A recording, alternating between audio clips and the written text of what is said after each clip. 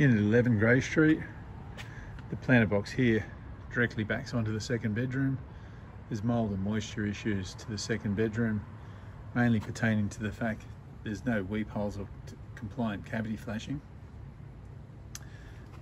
And there's large gaps around the window allowing moisture to water penetrate the cavity, and it can't drain out adequately. This is the kitchen, but the bedroom to the second bedroom is the same.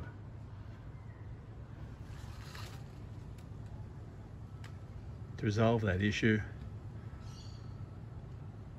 the window weather shields have to be sealed, the external walls should be sealed. Ideally, we'll have to take out some bricks and install some weep holes or a new cavity flashing to the second bedroom and kitchen. The planter box soil looks low enough not to be affecting it directly, although the waterproofing is defective to this planter box as well. It could be saturating the slab and causing moisture issues through the slab to the second bedroom, Unit 11.